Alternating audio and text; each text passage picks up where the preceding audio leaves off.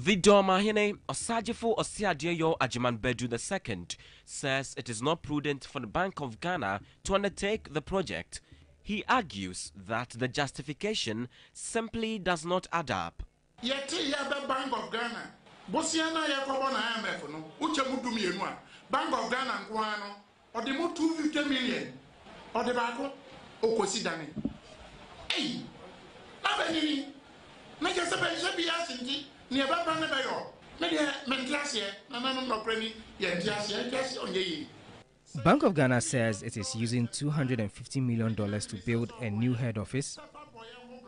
What is this? Because they are autonomous, they just choose to do anything they like.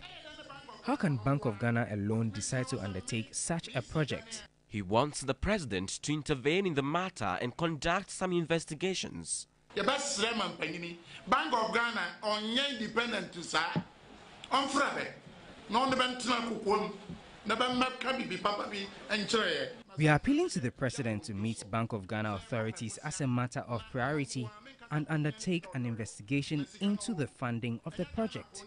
Already, the minority in parliament has given the Bank of Ghana 7 days to provide information on the cost of the new building. This is despite the bank's explanation that its current head office building, which was built by the Nkrumah government, has failed a structural integrity assessment.